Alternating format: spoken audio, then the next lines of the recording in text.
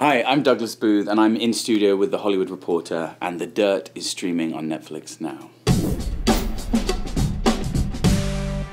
Thanks so much for stopping by. Thank you for having me. Congrats on The Dirt. Thank you very much. Now that it's been out, what have the reactions been about the film, for people who have seen it? For people who have seen it, so far, the only people I've kind of really spoke to about it is like close friends and family. I watched it with my parents, and that was a crazy experience.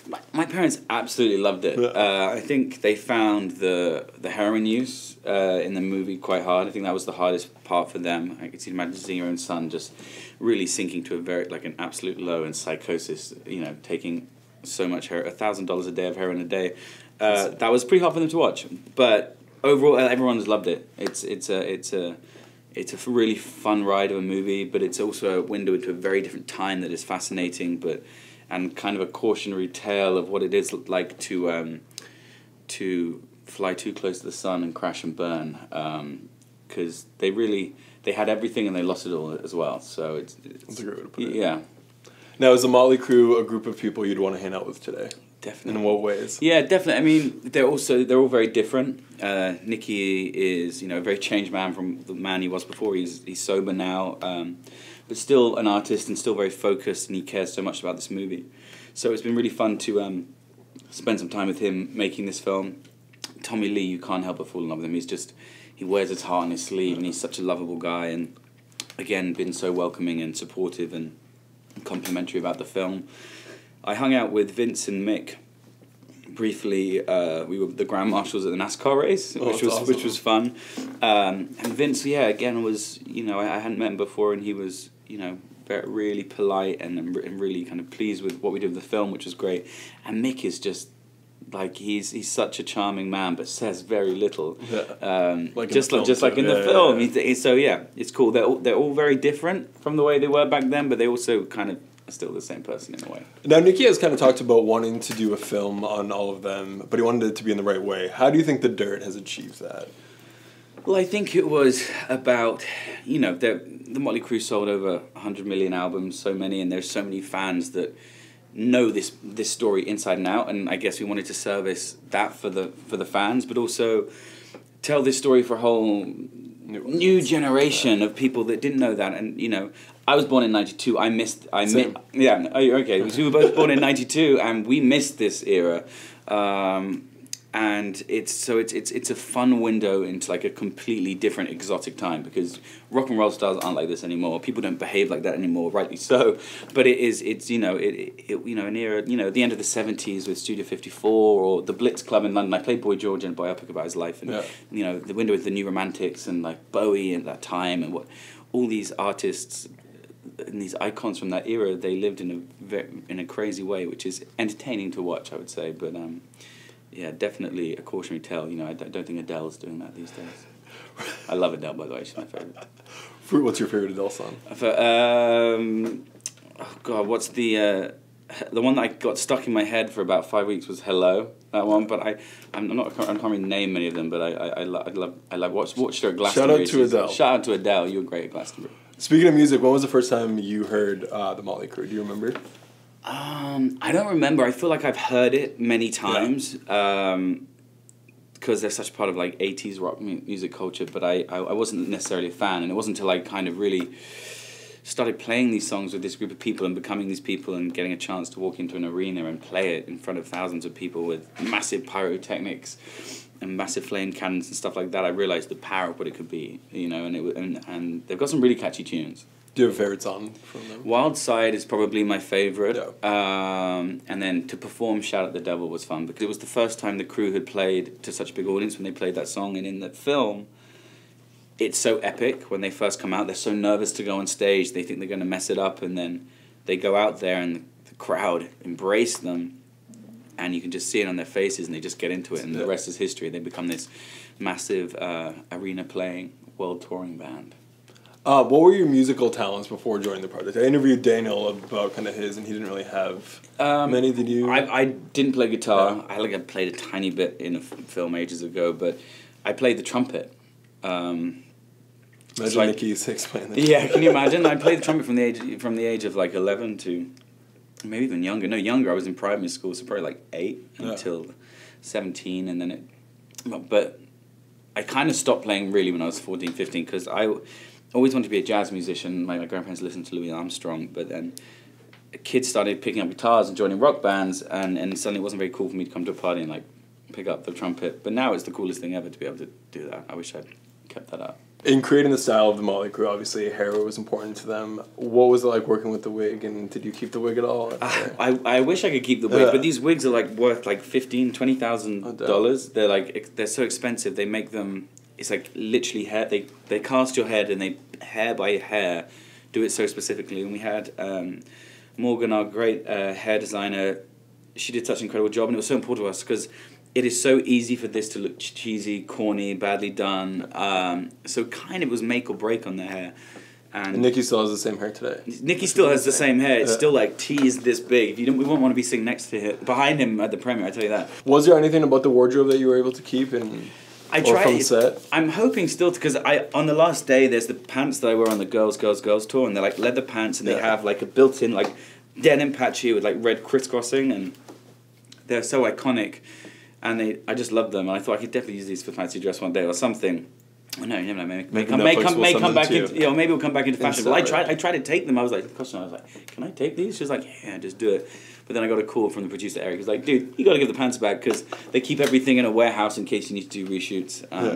But I'd love to give them a home because otherwise I'll just sit there and rock something. You're gonna rock them around it. Oh yeah, well for sure. For you though, what was it like playing this rock legend, but also this troubled rock legend? You mentioned your family had a difficult time watching his drug addiction, and yeah, I feel like it's what's interesting and exciting as an actor, I guess, to play these troubled characters, because that is the that's the meaty stuff that we love to get our teeth into, and someone with so many different layers. I mean, originally I was going to play. I thought I was going to play Tommy Lee at the beginning. Okay. That's the one I first auditioned for, and then eventually they were like, "Would you audition for Nicky? We think you could actually really be right for Nicky." And I was like, "Oh God, he's a very kind of he's slightly more complex, and you can't quite put your finger on him as easy as Tommy. Tommy's quite you see everything's right there in front of you, and you see it. But Nicky, he's much more introverted and inside and in his head, and again has had the worst of the addiction problems. That is the tricky stuff for him in his life. Is the interesting stuff for us to play. Yeah. And in the film, when they're kind of exploring his drug addiction, you kind of see it. You're narrating, obviously, and he says, "I met my first love," and then he's talking about heroin. Can you kind of talk about filming that and kind of setting the story up for that?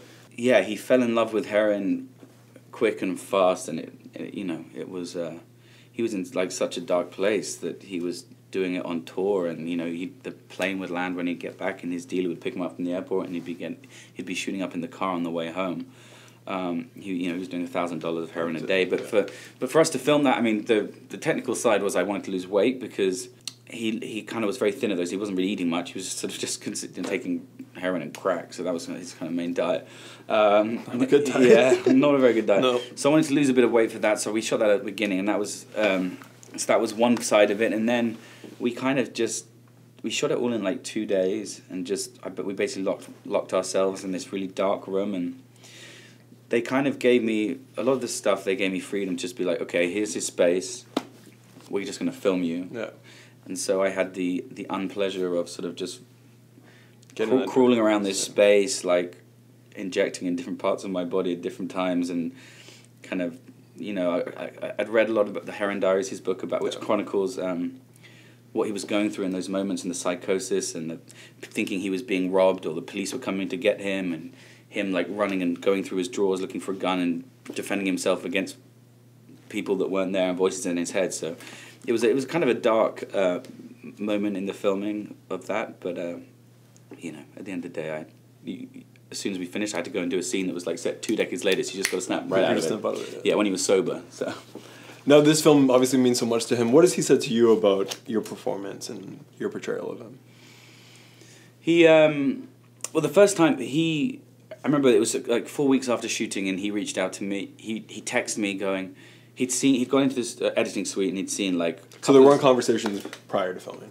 Oh no! I met him before, and he came to set while we were doing band practice. Okay. And he texted me on the regular, being like, oh, this is how you do this bass riff. I hold my guitar like this, and just give me like mini tutorials via text. It would just be him filming like in his hotel room, and that was very cool. That's really cool. He would like send me guitars. He would send me like he was just so generous in that sense. But yeah, afterwards he texted me going, dude, he was like, I just saw some of the scenes, and he was so excited and pleased. And I guess I would be if I was having someone play me relieved.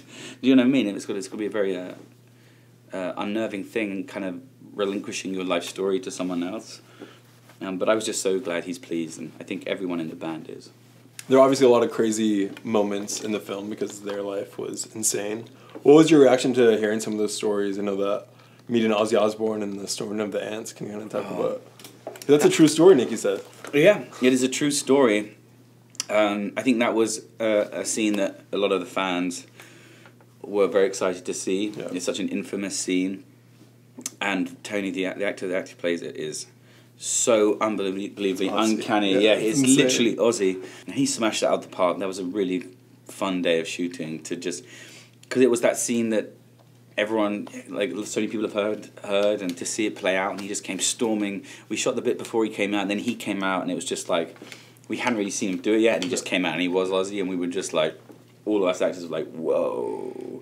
Yeah, it was good. That was good. That was a fun one to film. I want to ask you, obviously there are a lot of fun moments in the film when you guys are wrecking the hotel, causing mayhem in the streets. Can you kind of talk about the filming of those? And when it came down the line to the funny stuff of running around hotel rooms together, like smashing stuff up and all those irresponsible things. Did you guys feel like you were the new age Mötley Crüe in a sense? Yeah. You don't get to behave like that anymore. No. So it was our little slice of 80s debauchery, and it was fun. You know, to have a whole group of adults set up a room purely so you can destroy it. It's quite a fun thing. Insane. Yeah. What do you think Nicky thinks of the music being produced today, kind of? I don't know. Has he said anything about it? Or? I mean, I don't want to talk for him, but I think he's unimpressed with certain things, but also he's very open-minded and progressive in that sense, and loves a lot of things that are happening, and keeps up with all of them. But I can't remember. I asked him his favorite band. I interviewed him for a music magazine. Yeah. But most of his favorite music is music that inspired him in that era. I think Aerosmith was his favorite, which is quite funny. Yeah. That is really funny. Yeah. You guys were all reunited last Monday for the premiere. What did you guys celebrate, Mötley Crüe style, about the release of the film? Yeah, I mean, we celebrated in the style of, we went to the Whiskey Go-Go, which is, heavily featured in the movie, and that was cool. And we had a female Mötley Crüe cover band play, which was also really cool. And the crew absolutely loved it. They were so stoked on that. Tommy was at the front of the stage, headbanging, and so that was very cool. And it was amazing to get. What was most special about Monday was actually screening the movie at the iconic ArcLight Dome in front of 800 people on this massive screen with the crew there, and to see them watch their life play out in front of their eyes. I kept looking across the auditorium and looking at them. That must have been a trippy experience for them to be all together again after not really seeing each other for many years since they last toured. That's with us insane. Here, so many fans in the audience. That was the best thing. Now, what has stuck with you most since after filming about playing Nicky? I mean, you take a bit of every character with you forever, I think, in a way. And I guess the experience of being a band, sometimes you're on a lonely quest as an actor. You're moving from job to job. I was going to say, does it relate to... And you make great friends, and then you get pulled away in different directions, and you make families, and then you get pulled away with the crew, and you all become really close. So I know the experience of being joined with 3 other guys so intensely and making a piece of work we're incredibly proud of. We're all very proud of this film, and I don't know. It's just that kinship is something that I think I'm going to take away. That's so great. Thank you so much for being here. Thank you. This was great. Make sure you check out The Dirt now on Netflix.